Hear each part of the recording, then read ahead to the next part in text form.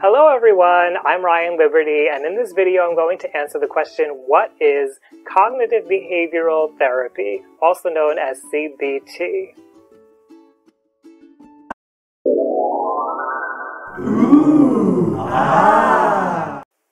Alright, here I am, and I'm going to answer the question, what is cognitive behavioral therapy, also known as CBT, and how it works. Now I've got my notes here to make sure I've got the right information for you, and let's get into exactly what it is. So cognitive behavioral therapy is a goal-oriented therapy, which means that when you come in to see a therapist, there's going to be a focus on very specific problems that you're having from session to session. You're going to be going towards a goal, and it's going to be very clear between you and the therapist exactly what you're going for. It's a short-term therapy, which means it's typically from 5 to 10 months, one session per week. It can be shorter than 5 months, it can run longer than 10 months, but that's the general length of time it takes. It's often personalized to your particular situation, which is why those goals are important, because they are what you need to move on and to continue your life in a healthy way. And it focuses on cognitive processes, as the name suggests, cognitive behavioral therapy. So the cognitive processes are things like not the events that are happening to us that are bothering us, but our thoughts about the events. So if a particular event has stressed us out, the focus is not going to be on the event, it's going to be focused on how we react in our mind and how we think about that event.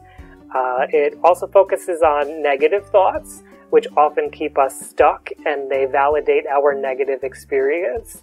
So if you have a bad experience and you continue to think negative thoughts, you may act, this is the behavior part of cognitive behavioral therapy, you may start to act in a way that validates those negative thoughts and continues this cycle of being in a negative place.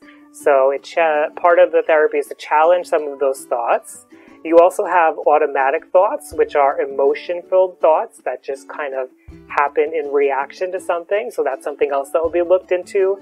And you have dysfunctional assumptions, which are the rules that you have for living, which may be keeping you stuck in this negative pattern that you're experiencing. So all of that is something that could be looked at in cognitive behavioral therapy.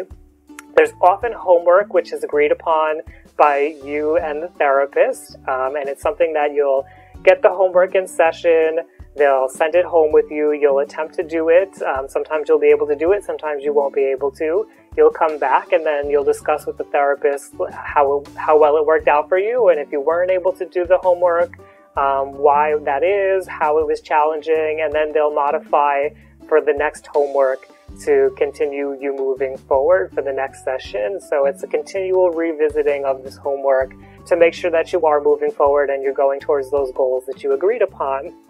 It's something that can also be done in a group setting, but it's not necessary.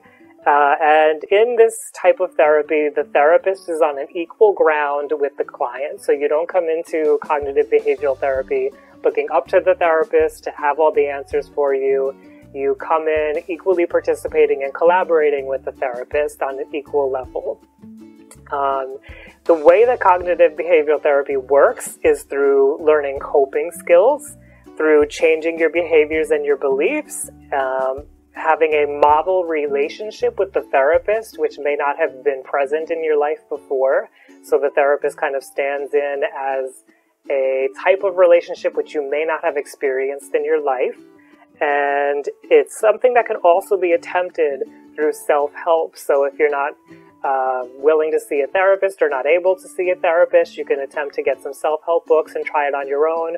Or as part of the homework, you can do it on your own, which is why it would be self-help. So that's just a quick little overview of what cognitive behavioral therapy is, also known as CBT. I hope that has given you a good description of it. I'd love to know what your experience has been with CBT, so leave me a comment below so I can check it out. And I thank you for joining me here in the video to learn about it today. Hey, it's Ryan Liberty. If you like that video, please give it a thumbs up, share with a friend, and leave any questions or comments down below because that would really help me out. If you're somebody who's gone through a traumatic event and you're feeling cut off from the people around you, I have a free course that will help with that, so please click to get it. And if you'd like to see the rest of my videos, please click subscribe. As always, I want to remind you that your life matters. Nobody can question your worth. However it is that you're feeling, whatever it is that you're going through, it's okay, and you are loved. Thanks again for watching.